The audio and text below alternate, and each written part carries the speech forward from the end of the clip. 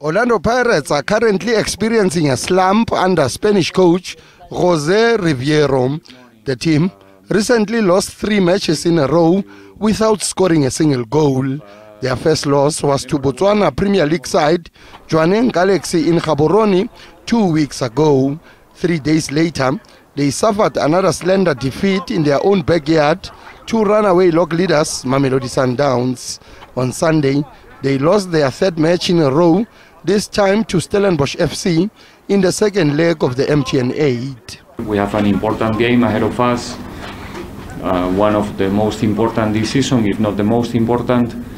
And yeah, we're just preparing ourselves for that moment to give our best and make sure that we can find ourselves in the group stage. Is one of the objectives for the team this season, and we have everything to make it possible. So really looking forward to start the game.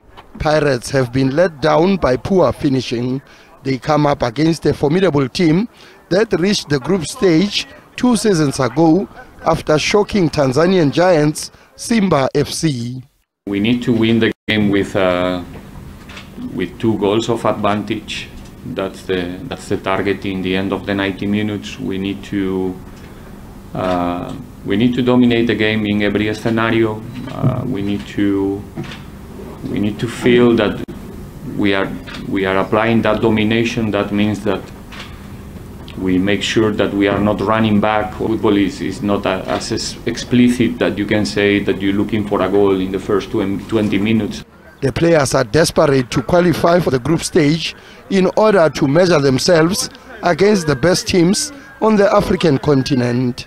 From the players' perspective, it will mean everything, you know, for us to find ourselves in the group stages so that we can be able to compete with the best the continent has to offer. You know, that is what we want. That is our ambition, you know, as the group. And like the coach has said, we have an opportunity again tomorrow to go out there to perform well and make sure that we get the desired results. But Pirates have failed to reach the group stage 5 times in 11 attempts.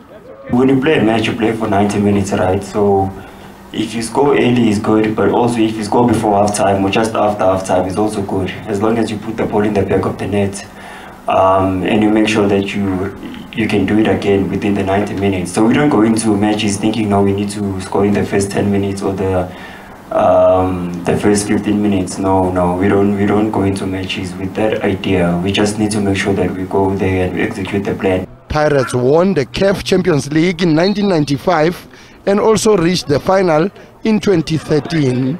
In their last attempt 5 seasons ago, Pirates were knocked out in the preliminary stage of the competition. Sfiso Ramara, SABC News, Johannesburg.